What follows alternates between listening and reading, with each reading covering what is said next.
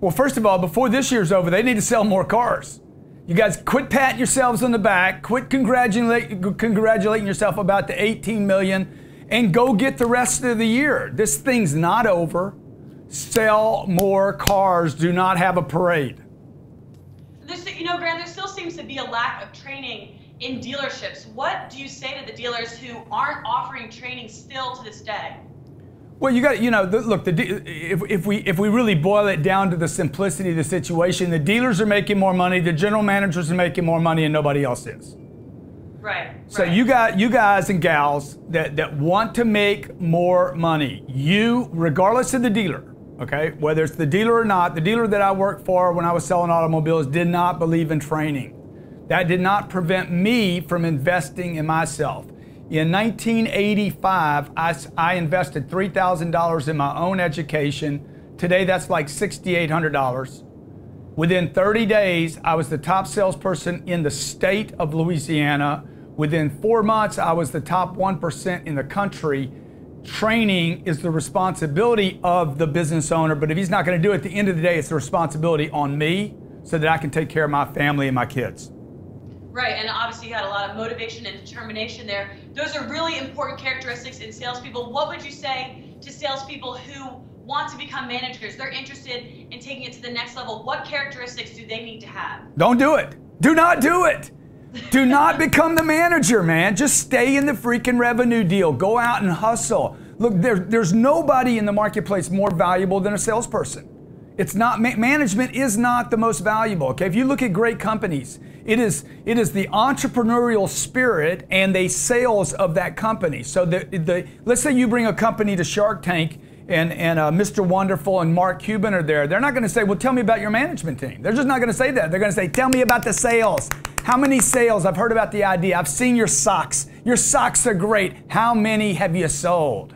So I would just tell people, look, there's no real money in management. You either want to own the deal or you want to sell the deal, because the owner becomes dependent upon the revenue machines in the company. Now, if you're going to go into management, you know, if you're going to do that, make sure that you're driving the revenue of that team or division or department. Okay, Grant, the average dealership writes about 1,000 ROs per month, but how do we continue and convince the sales department that they're still missing tremendous opportunity when it comes to vehicles that need to be serviced? Well, I mean, that's going to come down to like really opening up an individual's eye. This is where management is important and should be inspiring the sales team to look for, I mean, why do I want to find more opportunities? Why do I want to prospect my neighborhood? Why do I want to go back to service? 76% of Americans are living paycheck to paycheck. Now, despite the fact that the automobile industry is having a record banner year by unbelievable numbers, 76% of all salespeople, parts people, service people, employees in car dealerships in America live paycheck to paycheck in the wealthiest country on planet Earth. This is a travesty. It is a travesty that you have all these opportunities around you everywhere. From your neighborhood to the movie, to the theater, to everywhere. They're all over the place, and salespeople aren't going back there and saying, hey, let me give you a free appraisal right now, okay? Well, I don't want a free appraisal. Well, it's free. You should know what your car's worth here at the end of the year so you can tell your CPA. Okay, man, find some creative reason to get in front of people and pitch people. Now, the reason that's not happening, Corinne, is because the salespeople are not properly motivated. The guy's in Sioux City, Iowa, and thinks 50 grand is paying his bills when it's not. So it's like that manager needs to figure out, how do I get this guy motivated to go from 50 to 70?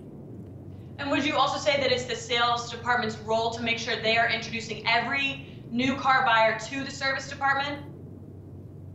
Well, I mean, I'm not a big proponent of that, but only because when I go to a restaurant, I don't really need to see the kitchen. I want to see the steak.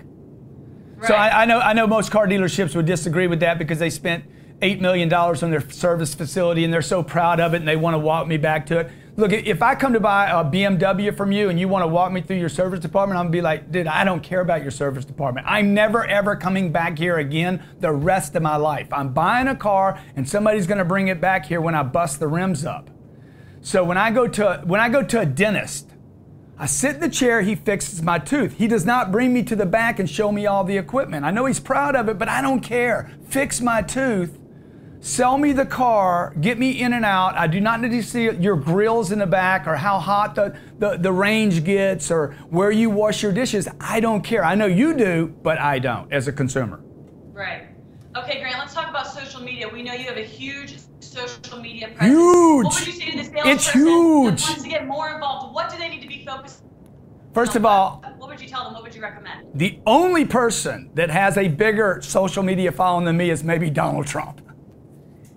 And he could very well become the next president of the United States. Somebody said something about, well, he doesn't know anything about the internet because he's saying we should block ISIS from the internet. Donald Trump knows more about how to use the internet than every other GOP combined.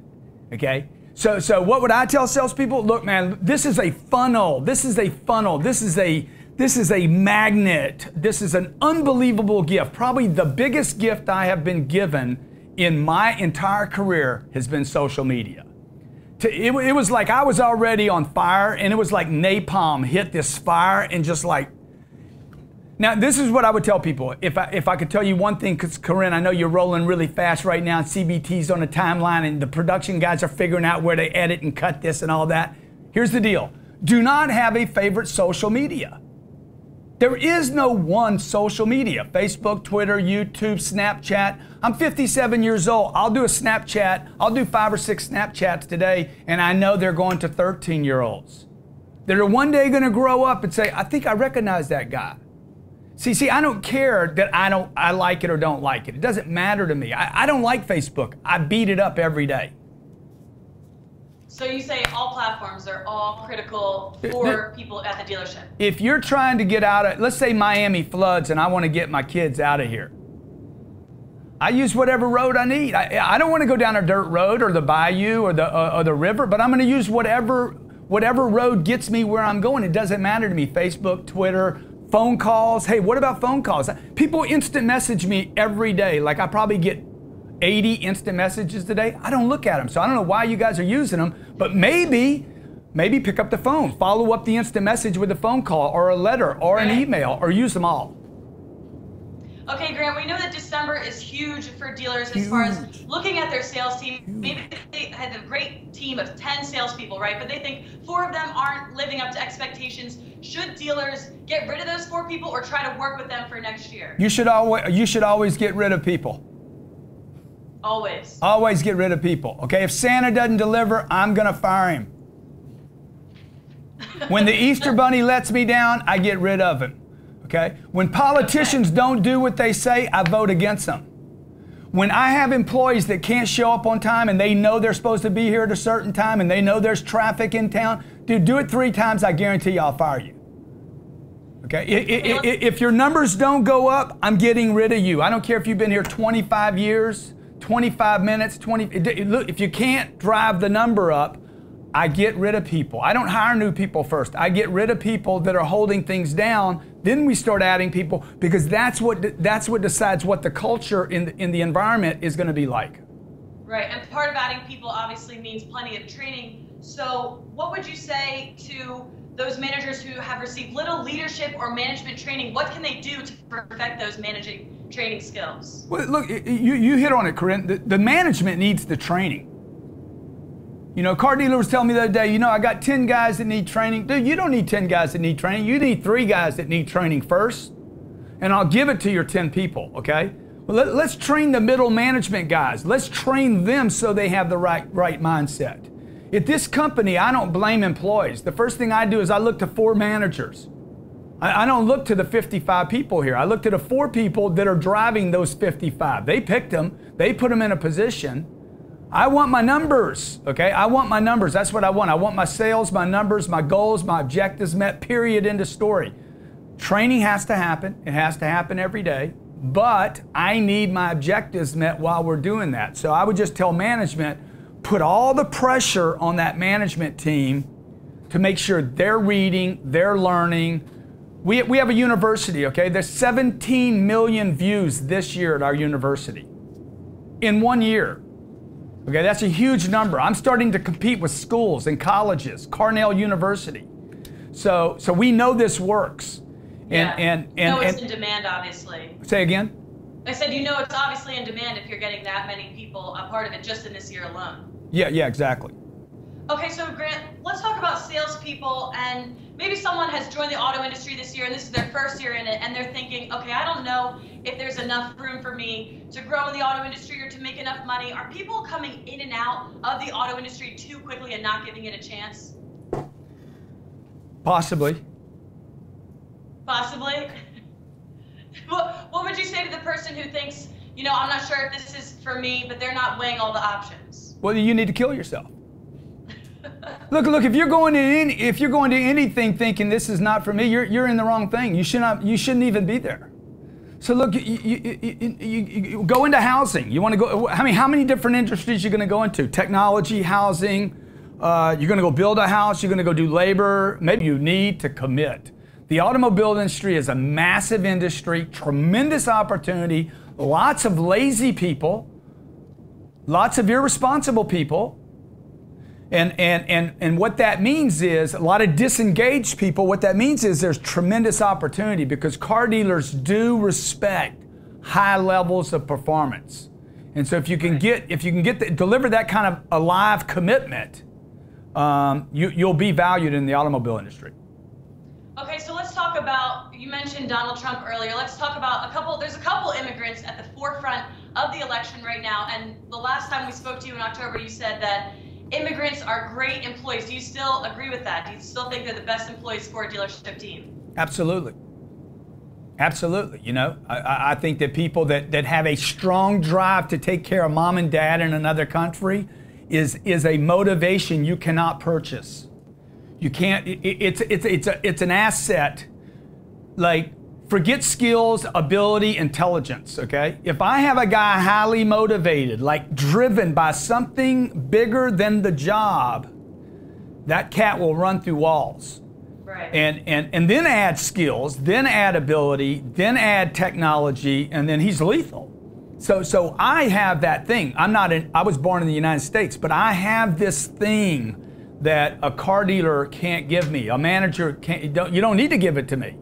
And by the way, while I'm saying that, understand that I'm 57 years old, okay? I have the energy of probably 3 20-year-olds. So don't think that you guys could be overlooking some people that are older, because today at 57, I have a tremendous work ethic. I show up early, I can stay late. I'm not getting in trouble, I'm not going to clubs, I'm not smoking kush. You know, I'm not doing any of this stuff. I'm not dating chicks, I'm not looking for women, right? I'm married, I got 2 kids. I got focus. So some of those are more valuable to me, employees, in addition to the immigrant guy, the guy that's got that influence. Maybe he's sending money back to ISIS, to mom and dad, whatever, right? Okay, Grant, we'll switch gears here. We'll talk about the average consumer. I bet you guys cut that out of there. I bet y'all cut it out of there because y'all so conservative. We'll see what we do. The average consumer visits 1.5 dealerships before purchasing a car. What would you say to the customer that walks in and they're just like, you know, give me the best price possible? What do you say to them? Dude, that's what I'm doing. That's what you're doing? I walked into a restaurant the other night. The guy gives me the menu. I'm like, I don't want the menu. I want a New York steak, medium rare, burn it on both sides. I don't want any sides. And let me see your wine list. And what was his reaction? You know, he wants to do his whole drill. I don't want the drill. I don't want the drill. There is some percentage of your clients. If you guys ever see me walk onto your lot, you need to say, hey, Mr. Cardone, what are you here to buy? Because I'm not there to look. I'm not there to meet you. I'm not there to build rapport. I'm not there to find out about your family. I'm not there to talk about sports, politics, or the weather. I'm there to buy a car. That's the only reason I would ever go to a car dealership. That does not mean that there's not people out there looking. Sure, maybe they are looking. But the way I would handle them is, hey, thanks for coming. What can I get you information on? Right. So that I don't duplicate anything you've already done. Have you been on the internet? Did you hit our website? Do you know what you want? Yeah, I'm looking for a Ford X150. I need your best price on it. Excellent. Let me get your car appraised. We'll start with that. Let's go get you a number on the F-150 while the used car manager's appraising the car. I want to collapse time. I want to invert the process, and I want to control the customer. And you'll control the customer by inverting the process on him. He's not used to it. Do you think the dealer should deliver a lease and purchase option on every pencil? Of course I do. Why And wouldn't I? that? Why wouldn't I? Tell me, why wouldn't I? Okay, where do I not get options on planet Earth? Why would I have to wait for an option? If I'm telling you I'm paying cash for a car, why wouldn't you show me a payment? I don't understand that. Well, you guys are dumb or lazy? Or just never not committed? Neither. Huh? I said hopefully neither, right? Well, I mean, they must be something because they're not doing it. Give me a price on cash. Give me a payment on 36, 48. See, I don't think they don't have the technology. The problem is they don't have the technology. So like we have an app and where we deliver all the data to the customer without them asking. The customer shouldn't even have to ask. This should have been sent over a phone call or a text while I was on a phone call from the BDC. Right. Okay, so let's talk about 2016. Man, you want to talk about a lot of stuff. You want to get as much from me as you can in this short interview, don't you? We're wrapping up, right? You're a greedy lady. That's all I can say. Okay, let's talk goal setting. What is the right way to set goals each year? Talk about maybe your process, what dealerships should do to make sure they start off the new year and it comes down to socks, right? It's all about the socks. Dude, the socks are sick. Come on. The socks are good, right? Corinne, which ones you want? I'm going to send you some. What's that? What socks you want? I'm going to send you some socks. You like the octopus? I like the octopus and I like the GC. I'm sending you some GC socks, buddy. You got to sleep in these, though. You got to sleep in these one night, and then you need to send me a photo, okay? I'll put it on all my social media. I love it. Okay, so your question now is, what do you do to get goals? Goal setting, yeah, goal setting for 2016. Yeah, well, I don't write my goals for a year. I write my goals every day. Okay. I write them down in the morning, I write them down at night, I write them in this little planner, okay? I've got a place right here for goals in the morning, goals in the afternoon. 3 times a day I write my goals. In the morning when I wake up, I write them down again at night, and I write them down when I lose. Anytime I get disappointed, discouraged, down, I lose a deal, I write my goals down. So you guys, if you guys want to write your goals down on January 1st or December 31st, good luck. It's never worked. It's never going to work. Okay? You should write your goal. If you're really committed to your goals, if you're really committed to an unbelievable life, and you don't want to be a slave or just a worker bee for the rest of your life, write your goals down in the morning, write them down at night, and write them down when you're disappointed. And it'll freaking rock your world. That's why you see a ton of people at the gym come January, right? The New Year's resolution, and then February, it's empty. Dude, by January 20th, the place is empty again. It's ridiculous because people can't stay with anything. You know why? Sell or be sold. Sell or be sold. People get sold on other stuff. Okay, one last question for you, Grant, before we let you go here. So you're a leader in the auto industry. Going into 2016, what is keeping you up at night regarding the auto industry? Things are on fire, but is there anything that it's keeping you up at night you're concerned about? My wife keeps me up at night. My wife keeps me up at night because she's exciting. No, look, nothing. You know what keeps me up at night? What keeps me up at night is like, hey, when do we have the next contraction? I am so excited. I cannot wait for the next contraction. I cannot wait until things contract again and things get tough, because that's when the winners surface. That's when the winners can go grab market share from the weak people. So I look forward to the next moment where things become problematic because they challenge greatness in the great ones. Well, we hope you have a great rest of your year, Grant. We appreciate you talking with us today. We'll talk again soon, and thanks for your time. Corinne, love you, Corinne. Sending you these today, okay? Hey, I look forward to it. I'm going to post a picture, I promise. Okay, buddy. Thanks a lot. All right, see you, Grant. Bye.